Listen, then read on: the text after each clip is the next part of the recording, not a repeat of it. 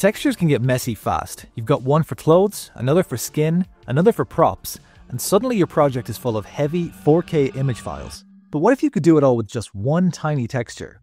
That's exactly what a texture atlas does. Instead of having separate materials and textures for each of your characters and environment assets, everything can share a single texture. All you have to do is shift the UVs around the atlas to pick the colors you want. It's a super quick and easy way to handle UVs because you don't even need to worry about neatly unwrapping things. Depending on how complex your scene or game is, you can make the atlas as small as you want. For example, an 8x8 image gives you 64 colors, and a 16x16 image gives you 256. You can either download pre-made atlases or make your own. One of my favorite sites is lowspec.com. They've got a massive library of color palettes, which is perfect if you're not confident with picking colors yourself. Just choose a palette you like and download it. Or you can make your own atlas in Photoshop, GIMP, or even Blender's image editor. Just create a new image texture, set the resolution, maybe 8x8 pixels, and start filling each pixel with different colors. It's best to start small because you can always increase the image size later if you need more colors. Here's a character I made recently, and right now it has fairly standard UVs. Let's load our texture atlas into the shader editor. The first thing you'll want to do is change the texture's interpolation from linear to closest. Whenever you're using pixel-based textures, set it to closest, and this keeps the edges crisp. If we look at the UVs now, you'll see that they're stretched across the entire image, which is why everything looks multicolored. To fix the UVs, we can select the entire model, then in the UV editor, switch to vertex mode, press A to select everything, and then scale everything down with S0. Now all of the UVs collapse into a single point, and we can move this point around the atlas to pick whichever color you want. Now we just need to select the different parts of our model and move their UVs to different parts of the texture atlas. You can select the different parts of your model however you like. Since this one already has seams, I can hover over an area in face select mode and press L to use linked selection. If your model doesn't have seams, you'll just need to select the faces manually. For this first pass, just block in your main colors. Don't worry about details yet, just get everything in place. When you're done, your character should be fully colored. Let's just plug the texture atlas directly into the viewer node so we can see the colors properly. Now if you look at the UVs, you'll see lots of little points scattered across the atlas. At any point, if you don't like a color, just move the UVs to a new spot. I'm going to reorganize my viewport a little bit, so let's have the texture at the bottom because the texture is long so it makes it easier to see. Then we can add a second viewport and we can disable the overlays so that we're just seeing the colors. It's sometimes difficult to see when you have the wireframe and selection active. Now let's add some details, starting with the eyes.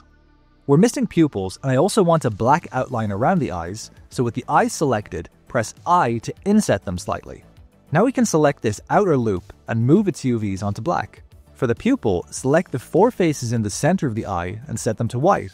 If you have the Loop Tools add-on enabled, you can right-click, Loop Tools, Circle to turn them into a perfect circle. I also want to create a shadow shape across the nose, and we can do this with the Knife tool. All we have to do is cut our shape across the nose, and again, just move the UVs to create a shadow. You can continue doing this for the whole model, adding loops, insets, and cuts to create more detail. It's a super fast and flexible way to get nice results. And the best part is how easy it is to make changes. You can instantly swap colors, or even do fun experiments like selecting all of the UVs and sliding them across the atlas for different color schemes. It might not look perfect, but it's a great way to brainstorm ideas for different characters or color schemes. Another type of atlas you'll see is a gradient palette. Instead of a single color per square, you get a gradient of shades to work with. You can even make one yourself. Just open it in GIMP or Photoshop, expand the canvas vertically, and stretch the palette along the y-axis. Then add a black or colored gradient and set the blend mode to multiply. Now back in Blender, swap out the old atlas for this new gradient image. The character might look a bit darker at first since the UVs are centered in the middle of the gradient, but just drag them upwards to brighten things. So earlier we scaled all the UVs down to a single point, but for this we want the UVs to spread vertically along the texture to give us that gradient. So we can just select all of the hair and press U and project from view. Now the UVs are spread across a few of the colors, but we only want them to be vertical, so we can press SX0 and scale them down on the x-axis. We can also scale them on the y-axis, and this will give us more of that gradient to work with. This way you can move the UVs back and forth to pick not just a flat color, but an entire gradient.